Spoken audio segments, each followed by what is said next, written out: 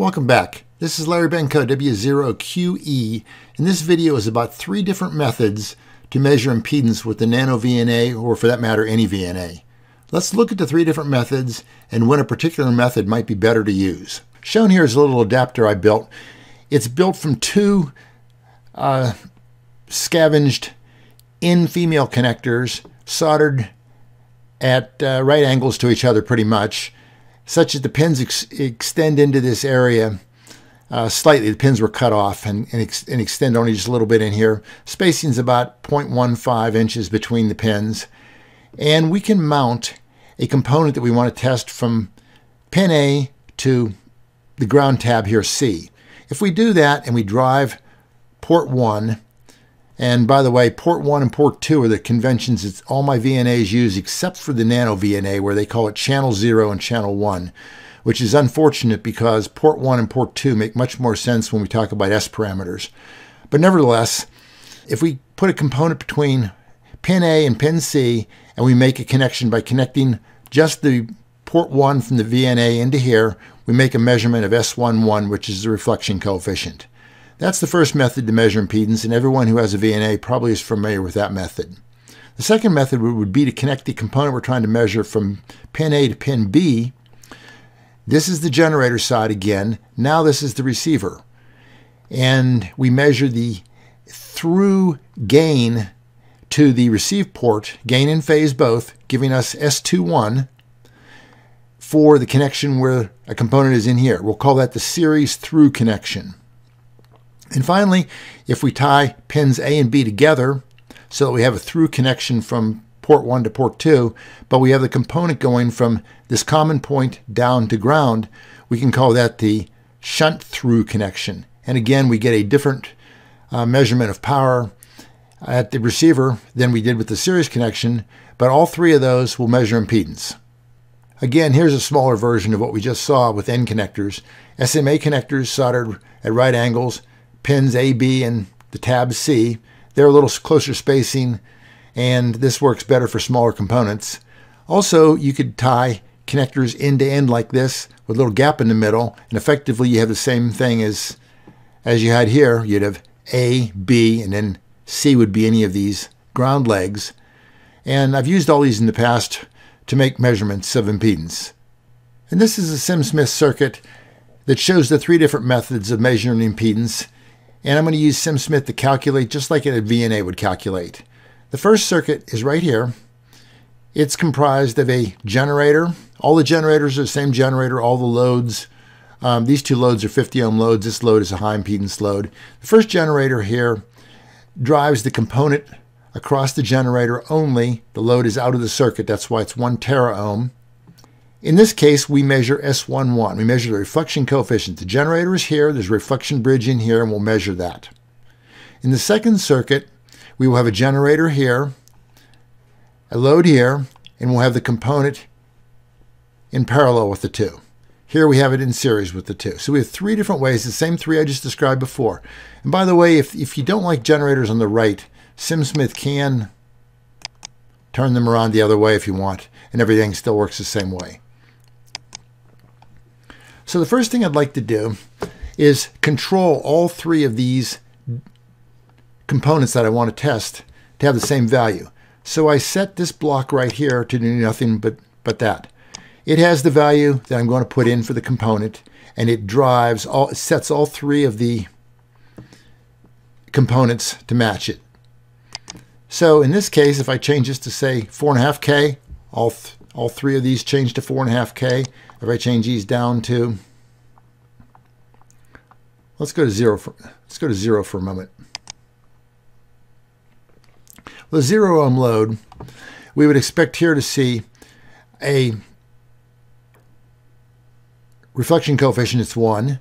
We'd expect here to see no transmission to the output. We'd expect here to see 100% transmission to the output. And you know, this should be pretty obvious to everybody who's watching this. Let's go back to where we were before, say 5K and say minus 1K. It doesn't really matter what the values are. And all the action is taking place in this block. So let's look at this block. And there's a lot of stuff going on in here, but it doesn't all apply to you if you're going to use this.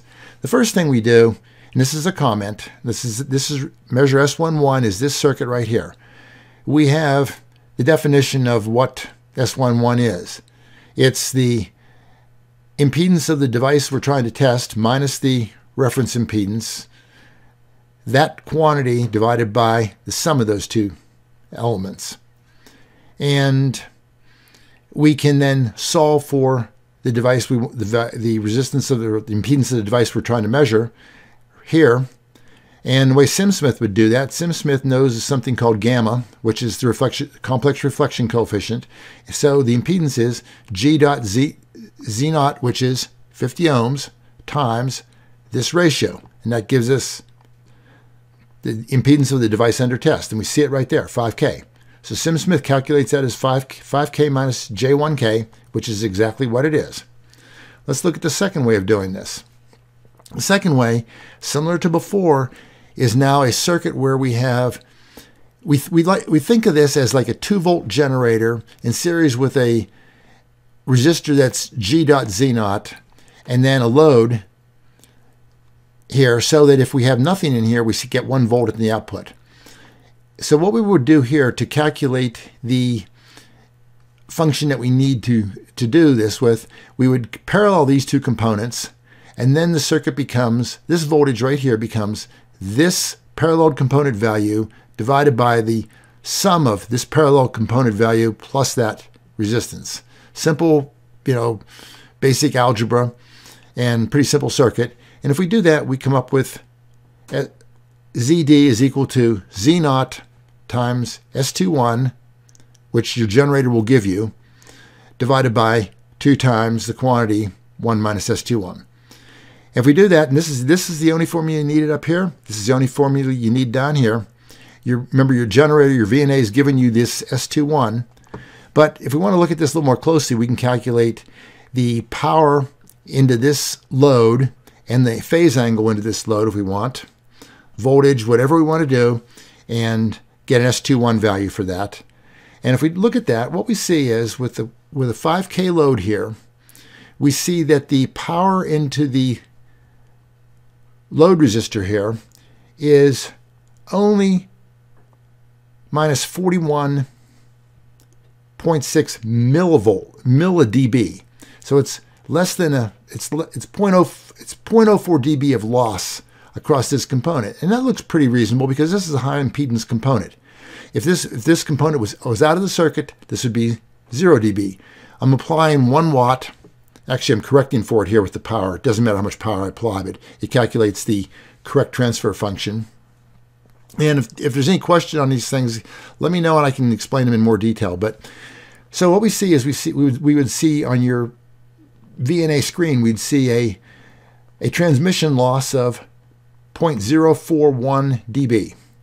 We would see that equates to a voltage of 0.995 volts if the generator was a 2-volt generator. And the angle is minus 54 milladegrees. So it's pretty resistive load. And if we made this go to 0 ohms, we'd of course see the angle being 0 again. But so now we have a pretty small loss in this circuit. Let's look at the series circuit. The series circuit is completely different. Again, we measure the voltage here by being nothing more than this value divided by the sum of all 3 resistors times the 2-volt generator. And that's shown here. And we get it's shown right here. And we get this formula. And if you had your VNA give you a S21 value, you could substitute in this formula and turn that into an impedance. Some VNAs will give you this directly without having you play any games. I've got 2 VNAs that will calculate this directly, and others that just give me S21. So anyways, I calculate the power into the load resistor here, and I can calculate the phase angle and the voltage, etc. And when I'm done, I can calculate the impedance again, and you see in all 3 cases I get the exact impedance. But in this third case, what we have is the power into the load is 34 dB down from what the generator produces. That means that if we change this, say this 5K, let's change this 5K to say be 4.5K and watch all 3 of these values. We're going to watch the S11 changed, so I'm going to go to 4.5K. It went from 0.981 minus J, that's 3 milli, so it's 0.003. So let's make that 4.5. We see that change from 979 to 981. That's pretty fine resolution, and you might have a hard time, your VNA might have a hard time resolving the difference between those two values. Let's look down here at the power output at the load, and as we go from minus 0.041 dB M, dB gain across the circuit, we see it, this goes to minus 0.045. Can you resolve 0.004 dB? Maybe not. In the third case, though, if we look at this, we see it's down 34 dB, 34.2, and now it's down 33.4. That's 0.8 dB or so. This is more easily resolvable. So for a high impedance case, it would make sense that using the series connection would be wise. You see more action taking place at the receiver or at the reflection coefficient point when the impedance is really high in this configuration. Likewise, if we were to go down back here, and let's set this to be, say, let's make it 1 plus J0. At 1 plus J0, we should see, so we see a very high reflection coefficient here, 0.96. And if we change this by, say, let's change this to, say, 0.9 ohms from 1 ohm. This point went to 0.964. So a 10% change in this, and this was from 0.960 to 0.964. That's hardly anything. Now, if we look at the power into the shunt circuit by having a low impedance here, we see a lot of attenuation over here. So we see 28.3 minus 28.3 dB. If we set this back to 0.9, it went to 29.1. There's 0.8 dB change there. So we could resolve that pretty well. And let's go back down, look down at the power of this one on circuit 3, and that is, it's 0.077 dB. And if we go to 1 ohm, 0.086. We might be able to resolve that. Again, it's 0.01 dB though. This is a much easier thing to resolve. So circuit 2 would be a much better circuit to use.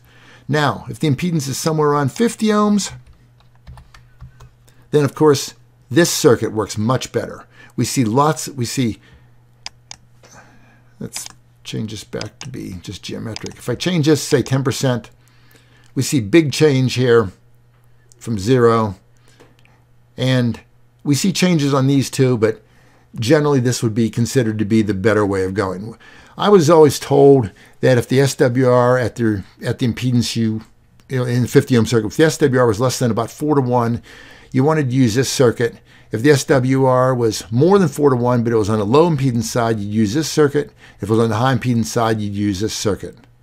Now let's look at an analysis that someone else has done that shows exactly this. Looking for some corroborating evidence that would indicate that what I just said was basically true, I did a search for 3 ways to measure impedance with a VNA. I get a lot of hits. I mean, there's 181,000 results. Of course, you know, most of those won't be of any value. But the first thing that comes up is kind of interesting. And if we click on that, which is right here, it's done by a company. Well, this was published in a magazine, but the original article was done by a company who makes a VNA. It's pretty high performance VNA. It goes to 6 gigahertz, and it's I think it's about $8,000 little VNA. But anyways, nevertheless, they did exactly the analysis I just did. You can download the article in a PDF format if you wish. And they show the 3 configurations I just showed. They show pieces of transmission line here. Of course, when you calibrate with the little adapter that I put in the middle, and you can calibrate, when you do that, you get rid of the effects of any cable outside of that. So you calibrate your VNA, and you can make these measurements. And what they did is they get the same formulas I got, and unfortunately, there's an error in this. This is an error right here, this formula. If you take this formula, which is correct, and you solve for Z, Z is what I called ZD in my formulas for the device we were trying to measure the impedance of. The original article, the original web page that was not included in it, was not from this magazine, but doesn't show up first in the search, shows it right. It's 2 times Z naught, and then the numerator is 1 minus S21, and the denominator is S21. And here it's not that. Turns out this was just an error. It's got everything else is right in the analysis. So if you see that, that's wrong. But this is the right formula. And it's kind of fun to go through these. I mean, you take these circuits and you just put a generator here with 50 ohms. They've got the generator on this side. Generator 50 ohms, 50 ohm load, and you can do some basic algebra and come up with the answers you'd like. But they go through all this measurement. They took a derivative and they measured this component the impedance change versus the error in doing either S21 measurement or S11. They knew those for their particular VNA, and this is highly dependent upon the VNA that they used. But since they designed the VNA, we assume that they understand how it works. Anyways, they come up finally with a graph, and the graph is what's interesting. Let me make this graph larger. And there's the graph in full scale. And what we have are 3 curves. The red curve is the shunt or the S11 measurement error. And we see that error goes almost down to 0 at 50 ohms. 5E1 is 50. And it rises on either side. And as it rises, it's rising because as the impedance gets away from 50, the reflection coefficient becomes a value that gets closer and closer to 1. And as you get closer to 1, it's harder to resolve the differences between one value and another, say from 0.999 to 0.9991, 0.9992. It's extremely hard to do that. I also showed a 5-to-1 SWR range on here. And that's where I would probably have used this measurement. And if I'm outside of that measurement, this blue curve shows the expected error when you're doing the shunt through measurement, which is the component across from the center conductor to ground in the adapter. And it shows that to be used at low impedances. The series error shows it for high impedances. And that's exactly the conclusion I came to before, and that was the whole reason for showing this. If you keep on searching more, you can find some stuff from Keysight. You can find stuff from other companies, and they all show slightly different curves. This analyzer looks like the crossover point between the shunt and the series through methods occurs at about 30 ohms, not 50 ohms. Why it's at 30, I have no idea, but that has to do with their measurement accuracy and all kinds of stuff like that. But nevertheless, if you're trying to measure something like a 10K resistor, you want to be doing it with the series method. You want to measure a 1 ohm resistor, you probably want to measure it with the shunt through method. You're measuring something more in the middle ground area, you want to measure it as an S11 measurement. And I see people making comments about making measurements with the NanoVNA. This is just another tool and another piece of information that helps us all understand how to do things a little bit better. The next video I was going to do concerns some measurements I made on surface mount parts a few years ago, and I think you'll find that pretty interesting. If you enjoyed this, let me know. And like it if you like it. If you don't like it, let me know again. This is a lot more complicated than previous videos, but it's another tool in the arsenal to make better measurements. Thank you very much.